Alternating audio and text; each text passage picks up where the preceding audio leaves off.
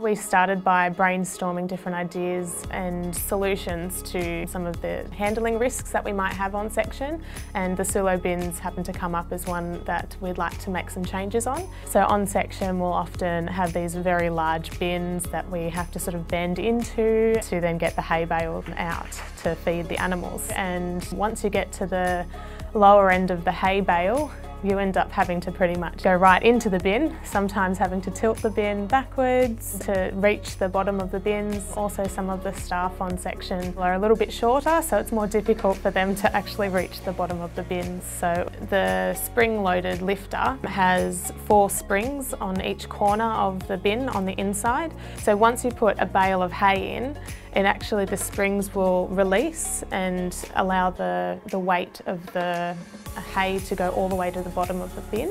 And then as you remove the biscuits, the springs will lift because the weight is lighter. It's been a fantastic project, not only for the team to have great engagement amongst everyone that's on the team, but also allowing us to create a better work culture and a better culture for work health and safety within the organisation. I can't recommend enough for people to get on board with Safe Work Australia. It's a fantastic initiative for people to implement change, create new ideas and benefits for any organisation.